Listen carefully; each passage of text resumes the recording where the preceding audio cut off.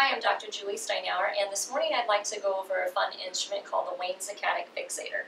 So that's what this is right here behind me. This is a great instrument and tool that we use for a lot of people and patients in our practice, but certainly it's awesome to use for our athletes in practice. And there are many programs that this thing can actually do, but it also can be programmed in with specific things that I want my athletes to do. I'm just going to give you a quick little rundown of it and let you see what it is. Each one of these buttons will light up, so if we turn it on, they light up. The idea is that we have to hit the button off, and then we get a score or volume of points at the end of the activity. And there are many things that we can do with this, but this activity is awesome for building eye-hand coordination.